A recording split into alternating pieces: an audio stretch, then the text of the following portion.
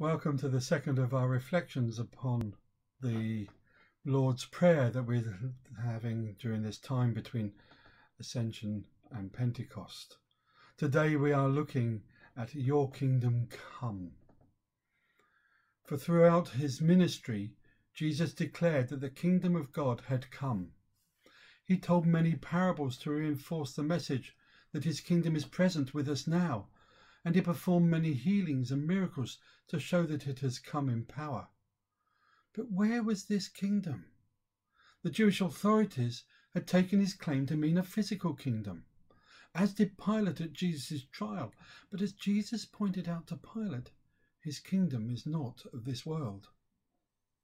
And this is the second paradox of this prayer, that his kingdom is now and not yet. It is for this reason that we pray, Your kingdom come. So who are the members of this kingdom?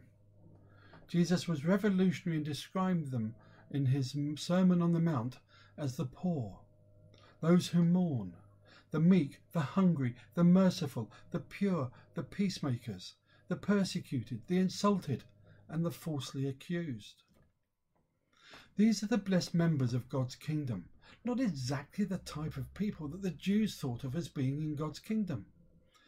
Where were the religiously pure, the rich, the powerful, those who are blessed on earth?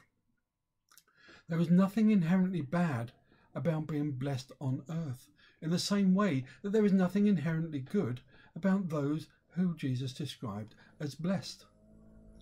They are blessed because they are the ones who recognize God's kingdom when they see it. This was the good news that Jesus preached throughout his ministry. It is the same kingdom that the Holy Spirit is still making known to us today. We recognize that we still live in a kingdom that is now and not yet as we pray, Your kingdom come. For the time is coming when God's kingdom will be here on earth, not just in heaven.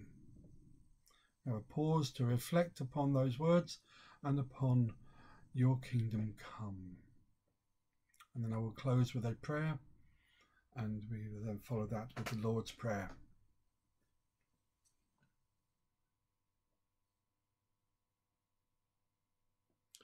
Well, Father, we thank you that Your kingdom, the one that Jesus came to bring to this place, this earth of ours, is not just for now, but it is for the future as well. Now and yet not now. Father, we pray that you will help us to hold faith in you, to be able to live now as if we live in your kingdom that will come. Amen. So being made one by the power of the Spirit, as our Saviour taught us, we pray. Our Father in heaven, hallowed be your name. Your kingdom come, your will be done on earth as in heaven. Give us today our daily bread, and forgive us our sins, as we forgive those who sin against us. Lead us not into temptation, but deliver us from evil.